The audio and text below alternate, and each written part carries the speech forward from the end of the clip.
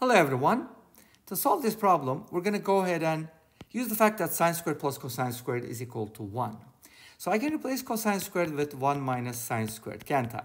So that gives us 4 to the power sine squared x plus 4 to the power 1 minus sine squared. But I can write it as 4 to the 1 divided by 4 to the power sine squared, because when you divide exponents with same base, you subtract the exponents and you can also go backwards. Isn't that cool?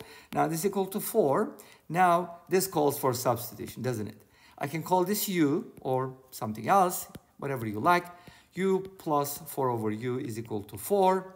And from here, what are we getting? Let's go ahead and solve this equation. Multiply everything by u. U squared plus 4 is equal to 4u. And when you bring the 4u to the left-hand side, you're going to realize this is actually equal to u minus 2 squared equals 0. Beautiful. That means u is equal to 2, right? If u is equal to 2, that's only one solution, by the way, but u is equal to 4 to the power sine squared x at the same time.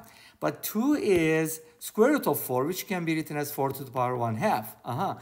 We got the same base, so the exponents have to be the same, which means sine squared x is equal to 1/2. But that gives us two solutions. Sine x can be 1 over root 2 or the opposite of that. What does that mean? If you think about the unit square, sine x is 1 over root 2. If x is equal to pi over 4 degrees, but when it's sine negative with the same value, right?